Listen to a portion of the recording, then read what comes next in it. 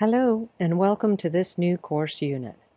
In this module, we will review some tips for writing an applied economics paper in the field of development. The ideas presented here were prepared by Sylvain Dessy, a full professor in the Department of Economics at Laval University. You will find the list of references at the end of the presentation. For this module, we will briefly discuss what an economic research paper is, focusing exclusively on applied economics research. Then we will share insights about what it takes to write a good economics research paper. The targeted audience for this module is primarily scholars interested in development research. Most examples will be drawn from empirical research papers, but the content can easily be applied to applied theory or CGE modeling papers with a minor twist. Let's start with a question. What is a research paper in economics? An economics research paper is a story about how you uncovered a socioeconomic relationship previously unknown or not well understood. A carefully structured written diagnostic on the causes of a socioeconomic problem, along with a prescription for its elimination or reduction. In other words, an economics research paper is not just about the story of what you have uncovered, but also how to properly structure this story to make it accessible to others. Of course, how you structure your written story depends on the category to which your story belongs. Let's now look at the different types of research papers in economics. Not all research questions in the field of development require the same analytical methods to uncover answers. Indeed, economic research papers are either theoretical, empirical, or both. The type of paper you write will depend on the question you are interested in and whether data has or can be collected on your topic. Therefore, depending on the research question, one may use 1. Empirical methods, using observational and field experiment data to obtain causal inferences, or 2. Quantitative methods, such as computable general equilibrium models and calibration and numerical simulations of theoretical models, and finally, 3. Theoretical methods. In between these three main types, you have papers that combine theoretical and empirical methods. The key difference between these paper types is how they try to answer the research question. What is the motivation for writing a research paper?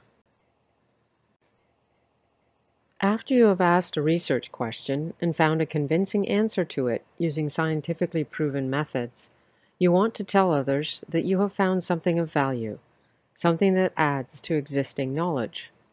In the field of development, adding to knowledge often translates into new policy insights on a specific phenomenon. What do these two statements tell us about the motivation for writing a development paper?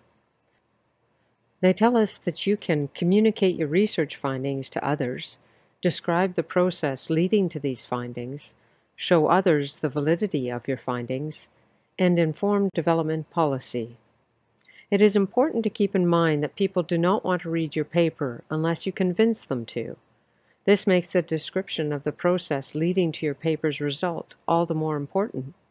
In particular, an economic research paper is structured to convey the point the authors are making as soon as possible. Otherwise, readers lose interest. What is the structure of a research paper? By structure, we do not only mean the paper structure, that is, the title, abstract, introduction, or literature review, data, empirical strategy, main results, robustness tests, and conclusion. That's relatively easy. What I mean is, what do you put into that mechanical structure? In other words, how should each section of your paper be structured? After you have finished your research, you will be happy to have found something of value, and there is so much that seems important. So how much of what went into your research should enter the story of discovery you want to tell others? At this point, it is important to point out that too much information and unnecessary detail can be an irritant because most readers are impatient. To get people to become interested in reading your paper, You might have to ask questions like the following when thinking about its structure. What if I only had one sentence to describe my research and results? What goes into such a sentence? What should I leave out? And if I only had a paragraph, what should it contain? You should write your paper with the answers to these questions in mind. This is precisely what gives the title of the article and its abstract such importance. Unfortunately, many writers tend to take the title for granted and do not include it in the logic of the pair of questions we just raised. I should also mention that the structure of the paper, as described in this slide, offers a more general format. It can be adapted depending on the type of methodology used. For example, for an empirical paper, you will want to divide the section on conceptual framework into two sections: data and empirical strategy. For a theoretical paper, the conceptual framework is basically the description of the model. For a CGE-based paper, the conceptual framework involves two sections: the description of the SAM and a model simulation framework. I will come back to this issue further below. Given the caveats discussed in the preceding slides, here's what I consider to be a standard structure of an economics research paper. It should include the title, the abstract, an introduction, a conceptual framework — the structure depends on the type of paper — the results, and concluding remarks. Let's start with the title. Most readers are inclined to judge a book by its cover. They tend to infer the importance and interest of a paper based on its title. These two facts imply that your title is the first point of contact with readers, and you want that first contact to be a success in terms of getting a priori uninterested readers to become interested in your paper. If readers find your title interesting, they are more likely to infer that your paper is too. To get them interested in your paper, you should first and foremost make your title informative. A good title is an answer to the following question: what if I had to describe my paper in only one sentence? I am sure that most of you would agree that this is indeed a tricky question to answer. Because, after spending months and months trying to uncover the answer to your research question, time spent designing and often refining again and again your statistical or theoretical inference procedure, you have perhaps too much to talk about. Yet talking without listeners is in vain. Therefore, it is fair to say that in a free academic world, readers are like kings. Authors thus ought to serve their readers' interest with due diligence, or risk their papers being thrown away. That said, let us come back to our tricky question: how can I describe my paper in a single sentence? Well, here are some basic principles. First, do keep in mind the primary function of the title is to provide an accurate summary of the article's content. That means the title must tell the reader what your paper has researched and concluded. Second, a good title should contain your findings. That is primarily what the readers want to know. Third, it should also give a glimpse of your methodology. In other words, it should relate a cause to an effect through some method. Obeying these three principles will make your title informative as long as it is concise. Too long a title can make its content ambiguous and challenging to decipher. Therefore, I would add a fourth principle based on a large sample of titles from reputable economics journals. A good title should contain a maximum of 12 to 13 words. Let us see how we can distinguish a bad title from a good one. Why are some titles wrong? Let's look at Title A. First, if it is too long. This one has 16 words instead of 12 or 13. Second, it lacks clarity. In reality, the author is interested in the relationship between the agricultural cooperative model and technology adoption among farm households. But in the title, the author also suggests he is looking at many determinants of technology adoption among farm households, which is a little bit confusing because agricultural cooperatives are one such determinant. The third problem is that, although the research question can be inferred from the title, it is too specific. It suggests that a relationship between agricultural cooperatives and farmers' technology adoption decisions is only relevant in Zamunda. What about in other countries? A good research question should be more general, even though its answer may be context dependent. Title B has all the information contained by Title A. It is more direct, precise, using fewer words, and consistent with a general research question. Here's a practice question on how to title a paper. You're given a short abstract of a written document and asked to formulate its title. In thinking about a title for this document, keep in mind that a good title must be short, no more than 13 words. Describe the research question, for example, what the paper's about. Indicate the methods used to answer the research question, and give a hint of the main finding.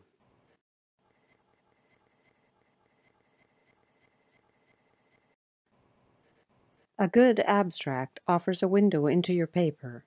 It allows impatient readers to take a peek at your paper and decide if it is worth reading, sharing, or citing. Indeed, most readers are fundamentally impatient. They are busy. They have a specific idea of what they are looking for and do not want to waste time looking for it.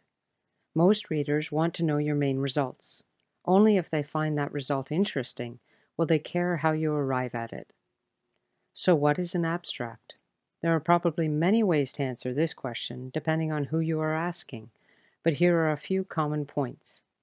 An abstract is a quick overview of the research paper's content, enabling readers to know precisely what the paper is addressing. A window through which readers can peek at your research work. A concise representation of the entirety of your paper. David Evans of the Center for Global Development has an interesting perspective on how to write a compelling abstract for your development research paper. You will see the reference to his piece at the end of this PowerPoint. It is freely available online. I encourage you to read it. Basically, Evans starts from the viewpoint that readers go to the abstract to decide whether your paper is worth reading, even though most journals only allow authors 4 to 7 sentences to state their full abstract. The challenge here is to be concise yet informative. So how do you make your abstract compelling? It must contain your research question and a brief statement defending its relevance. It must give a snapshot of your conceptual framework, and it should contain a concise description of your key findings and what they mean for policies. Once you know what goes into your abstract, the next important step is how to organize your ideas in it. Here are some more insights from David Evans. Often start directly with the research question and conceptual framework. Sometimes start with one sentence of motivation before jumping into the research question and methodology. Almost always spend most of the space on a concise discussion of the results, and sometimes include one sentence discussing the results' implications. Here is an abstract of a development paper that I would like us to use as an example. Of course, Zamunda is not a country. I used this fake name just for fun. Can you tell if this abstract is well written based on the structure discussed in the previous slides? The idea is to spot what is good and not so good about this abstract. In particular, to analyze this abstract, think about the structure suggested by David Evans, but also the length. Let us start with what is good about this abstract. It contains the research question, the impact of participation in an agricultural cooperative on adopting agrarian technologies. It summarizes the methodology, uses the two-stage estimation method based on cross-sectional data of farm households to account for potential selection and endogeneity bias. It presents key research findings. Also, this participation of farm households promotes their adoption of improved seeds and inorganic fertilizers. It offers concluding remarks.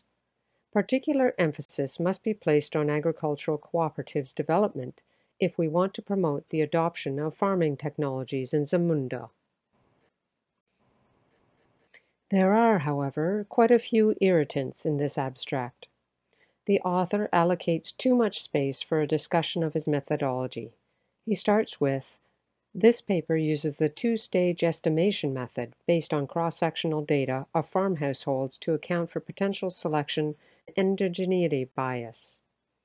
Then he goes on to describe the two steps involved. In the first step, a probit model is estimated to determine the factors that explain the participation of farm households in an agricultural cooperative. In the second step, a multivariate probit model. Notably, he chose to emphasize an intermediate result rather than the key result. The results show that factors such as the number of cooperatives and the location of seed acquisition explain farm households' participation in an agricultural cooperative. Another problem is the use of the passive voice. A probit model is estimated. A multivariate probit model is applied. The use of active voice is strongly recommended to give a clear idea of what the paper does. Last but not least, this abstract is too extended, 179 words. It can be brought down to fewer than 150 words by keeping the discussion of the methodology more concise. Here is an example of a good abstract. It is taken from a paper recently published in the Journal of Development Economics. As you can see, it starts directly with the research question, gives a concise summary of the methodology, then allocates ample space for the discussion of key findings. Because it explains the consequences of a violent conflict, the policy recommendations are obvious. They don't need to be stated. Stop the conflict or risk compromising the quality of your future labor force. And it is less than 100 words. The next step is to write the introduction. Again, most of the discussion here draws from David Evans' perspective on writing the introduction of a development paper. It is included in the list of references, and I encourage you to give it a look. With most developmental journals introducing a pre-screening stage in the review of the submitted manuscripts, it has become obvious that you can win or lose readers, including journal editors, with the introduction of your economics paper. Research cited by David Evans shows that economics papers with more readable introductions get more citations. So if the abstract is the window through which readers can peek at your paper, the introduction is the entry door to it. Unless you keep this door wide open, you won't get many people to read, share, or cite your paper. Basically, the introduction is a more detailed abstract in which you lay out your research question, your empirical strategy or theoretical model, your findings or results, and why they matter. To sum up, the introduction is the door to your research paper. It tells the reader why the issue you studied is interesting, what you did and how you did it, how what you did relates to policy, and how it adds value to the literature. The structure of an introduction is likely to vary with the type of paper. For example, whether the paper is an empirical, a theoretical, or a CGE paper. However, in general, the structure of the introduction looks as follows. Motivation, 1 paragraph. Research question, 1 paragraph.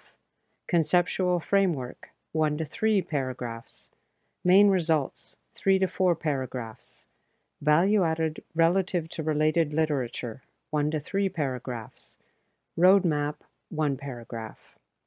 Of course, this only gives you the introduction layout, which is a little bit like a bookshelf with many compartments for storing different books. It is important to know what book goes into what compartment if you want to keep your bookshelf well balanced and make it inviting to avid readers. Likewise, with the introduction of a research paper, it is important to decide what type of information goes into each paragraph, how much of it to put in there, and where to place that paragraph in the introduction.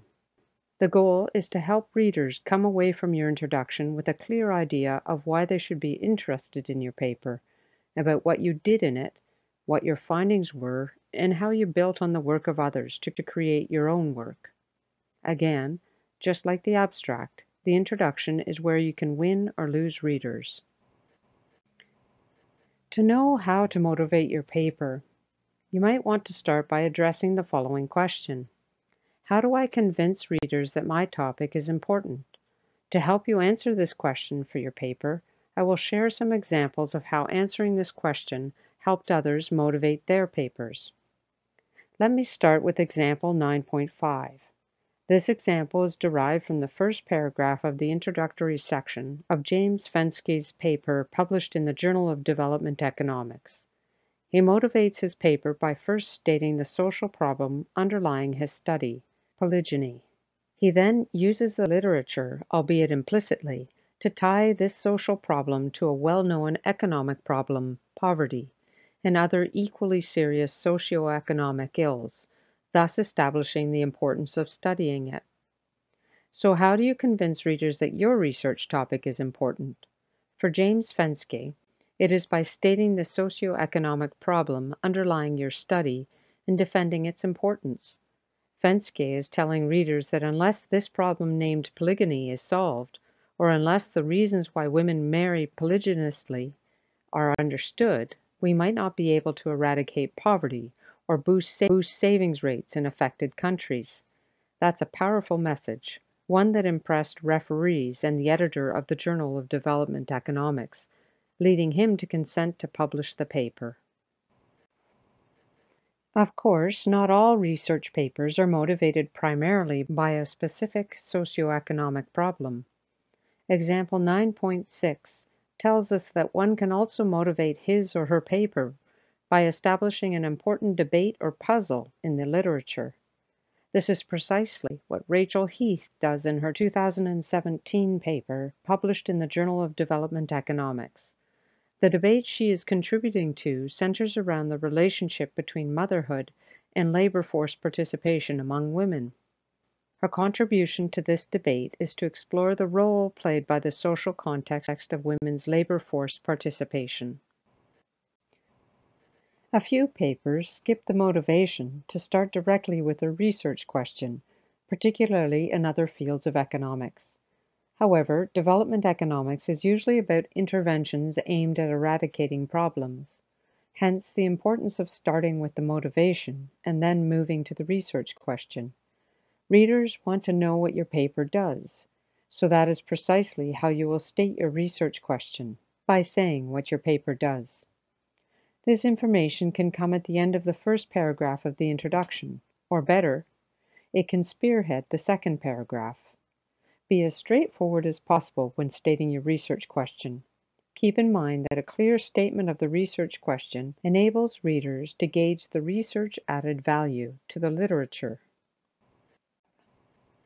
Here are a few examples of well-stated research questions.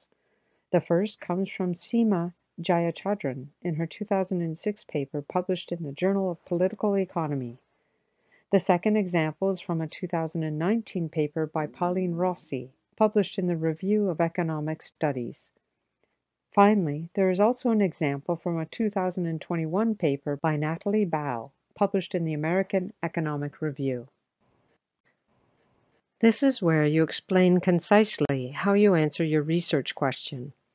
These are not all randomized control trials. In the field of development, there are two main groups of studies, micro-level and macro-level. Whatever the type of study you conducted, it is important to state your approach clearly. It can be a micro-level empirical study using observational data, cross-section or longitudinal, or a macro-level CGE analysis of a given fiscal or environmental policy. To best summarize your conceptual approach, whatever the type of study, you want to explain how you're going to answer the stated research question. Are you testing a model? Are you evaluating a program or a policy change? What data are you using? For example, in an empirical paper, state your identification strategy. You want to state and defend your identification assumptions, if you have any, and you want to anticipate all the important problems confronting the use of that identification and show how you solve them. You will be given excerpts from the introductory section of a paper and asked to formulate the question underlying the research conducted in that paper. This example is drawn from a 2021 paper by Natalie Bao, published in the American Economic Review. This example is drawn from Taryn Dinkelman's 2017 paper published in the Economic Journal. This example is drawn from Peter Nijkamp et al.'s 2005 CGE paper published in Economic Modeling. This example is drawn from Richard Akrash's 2019 paper published in Economic Development and Cultural Change. Akrash acknowledges concerns about his empirical strategy and indicates what he did to assuage these concerns.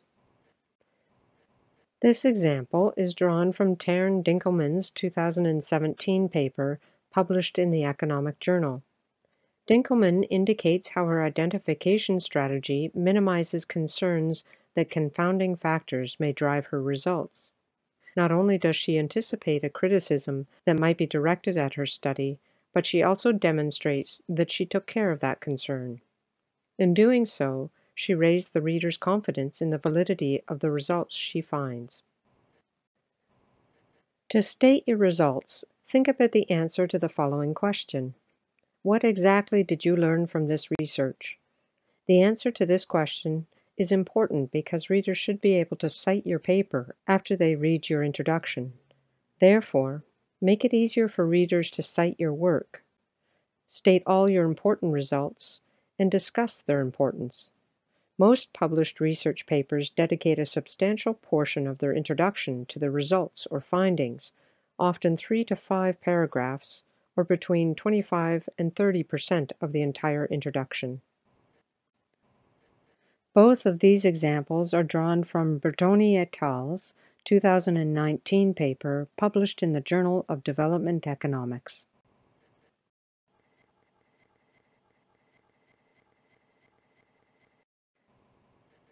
The value added is what your paper contributes above and beyond the existing literature. You probably didn't invent this topic of study. Good for you if you did. So it is important to position your work relative to previous evidence. This section of your introduction should basically consist of 2 parts, both of which should be brief. First, discuss previous research that is directly relevant to your paper. We insist on directly relevant to your paper because readers want to know about your research, not that of others.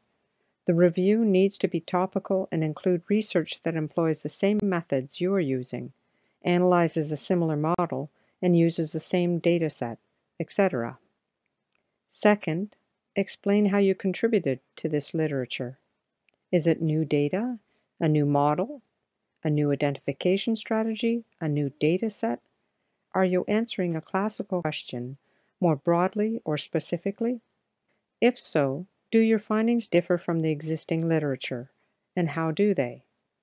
In most published articles, the bulk of that discussion comes towards the end of the introduction.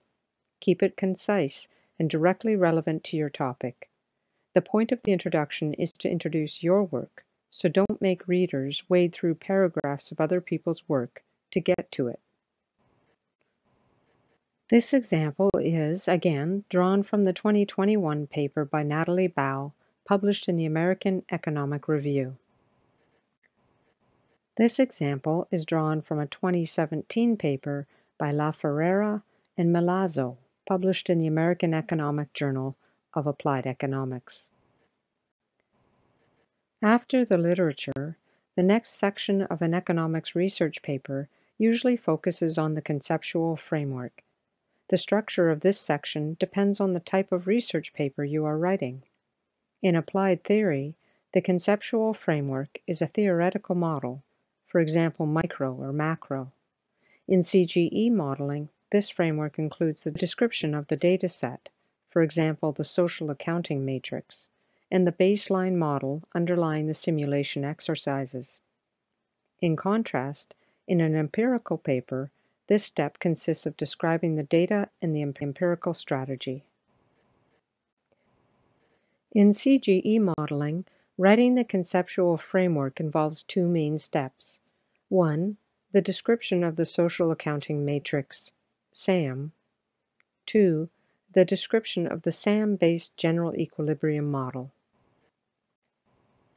The SAM is often viewed as both a data gathering framework and an analytical tool for studying the effects of various macroeconomic policies. Basically, it is a popular tool for mapping production and distribution at the economy-wide level. In describing your SAM, specify the sectors. For example, is the informal sector accounted for in your SAM? Describe what is new about your SAM. For instance, is it the level of disaggregation? What is unique about it? And describe the endogenous and exogenous accounts and their level of disaggregation. For example, how are households classified in the households accounts? How are these accounts disaggregated? At the national, regional, or sub-regional levels? The CGE model explicitly simulates the behavior of every actor represented in a SAM. It specifies a parameterization of the relationships described in a SAM.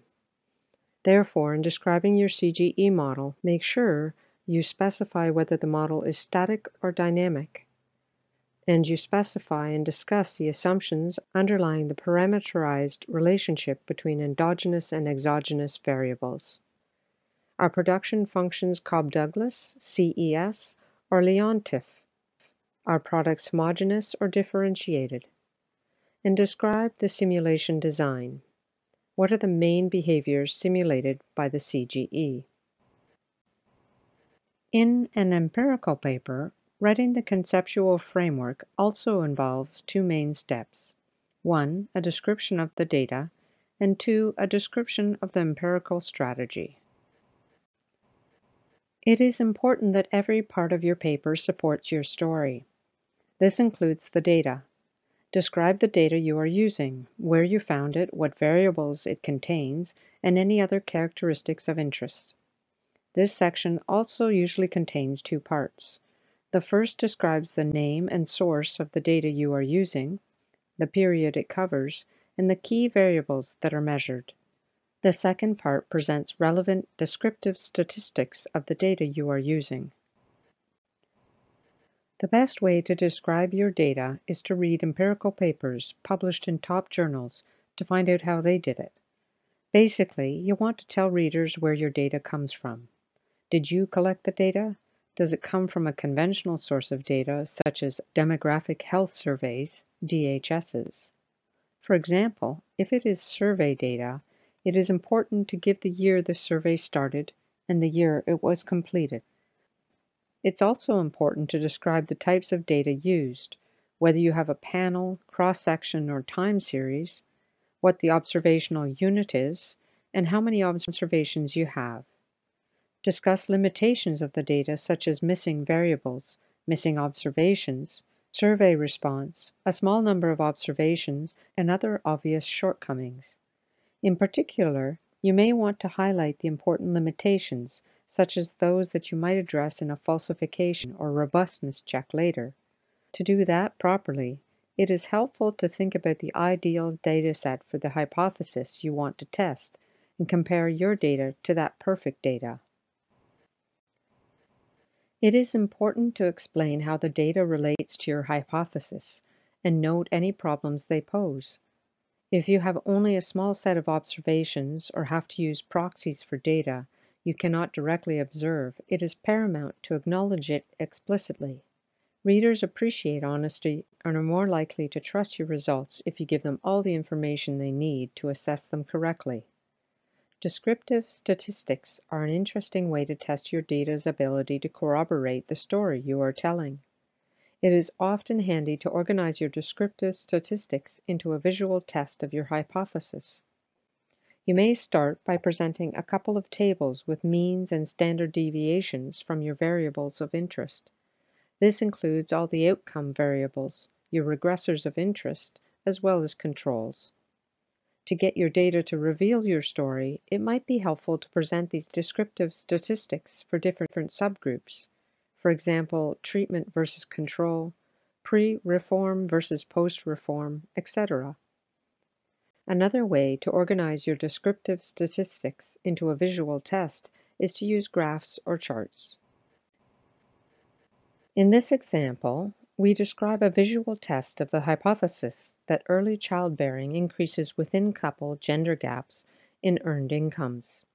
This is based on ongoing research by Sylvain Dessy, Anna Lucia Kassoff, and Luca Taberti.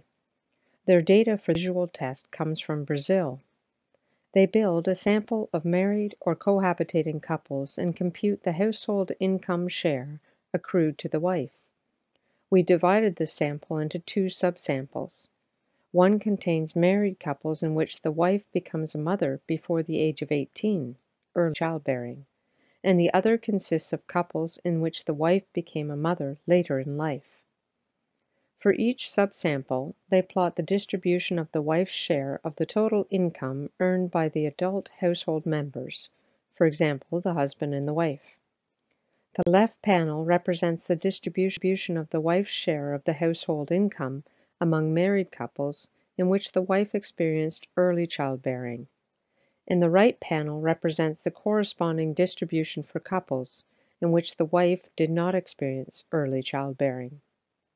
On each panel, the vertical line touches the x-axis at the point where the wife's share of the household income equals that of her husband. In other words, this is gender equality in earned incomes. The wife's earned income accounts for 50% of total household income. To the left of that vertical line, a wife earns less than her husband, while to the right of that vertical line, she earns more than he does. Now back to the visual test itself. Does early childbearing increase the within-couple gender gap in earned incomes? To answer this question using the figures shown on this slide, we compare the shape of the distribution on the left panel with that of the corresponding distribution appearing on the right panel. The first remark is that both distributions of the wife's share of the household income exhibit a right tail. This implies that most married women in our data earn less than their husband, irrespective of their childbearing status. The second remark is that the tail of the distribution on the left panel is flatter than the one on the right panel, as indicated by the respective fitted yellow lines. This implies that compared to married women who had their firstborn child after 18, married women who experienced early childbearing are less likely to earn more than their husbands. This remark indicates that our visual test supports the hypothesis that early childbearing increases the within-couple gender gap in earned incomes. The insights on how to describe your empirical strategy are drawn from a paper written to this effect by Plamen Nikolov, 2013, a development and labor economist affiliated with the State University of New York at Binghamton. This paper is cited as a reference at the end of this PowerPoint, and I strongly encourage you to read it. In your empirical strategy section, you want to tell readers how you estimate causal effects related to your hypothesis. This section is the heart of an empirical economics paper. Indeed, having set out your A causes search question, reviewed the existing literature, explored the theoretical perspectives of this question, optional, and describe the data you will work with, you are finally ready to do some analysis. However, before performing this analysis, it is important to lay out your plan of action for readers to see. This will help them understand your research better. This is the section where you write your baseline econometric specification, explain each of the variables and the parameters of interest, discuss the strengths of this specification and its relevance for the research question. In so doing, keep in mind that the most important thing for an empirical work is undoubtedly the identification of your hypothesized causal effects. Where is the identification coming from? OLS, IV, RCT, others? What are your identification assumptions? In addressing these issues, you want to set up a compelling argument about your strategy in identifying the causal effect of interest. Various identification strategies allow you to estimate causal effects, including OLS with exogenous variation in X, instrumental variable estimation, difference in difference estimation, regression discontinuity designs, randomized control trials. Be clear about what specific identification strategy you use. Tell readers how you applied the particular method you chose in your context.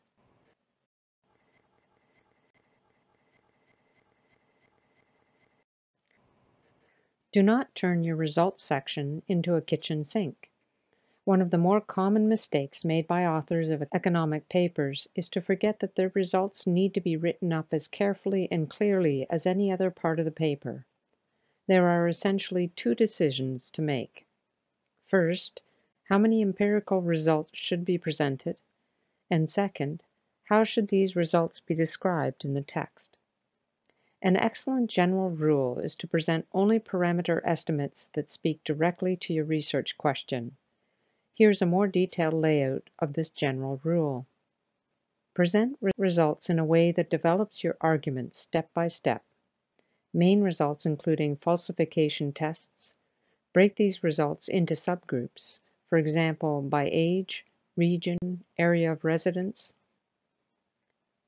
Present robustness tests results. In presenting the results tables, clearly state the dependent variable, included controls in the specification. Report standard errors. Discuss the statistical significance of the results. Interpret the estimated parameters and their magnitudes in an economically meaningful way. What if your paper is essentially theoretical? It is common practice to show results in the form of propositions. Here's what I would suggest as a structure for the results section in a theoretical paper. Present your results as propositions. Each proposition must contribute to the answer of your research question. State your proposition in plain language. And explain how these propositions answer your research question. Convince readers that X causes Y, highlighting the mechanisms at work, and discuss the implications for public policy.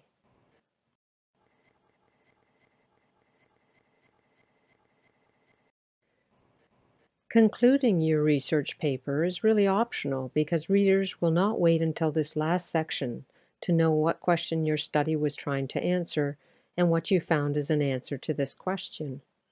However, it is customary for authors of economic research papers to offer concluding remarks as a way to close their papers. Indeed, scholars think that including a conclusion in your research paper can remind your readers of the strength and impact of your findings.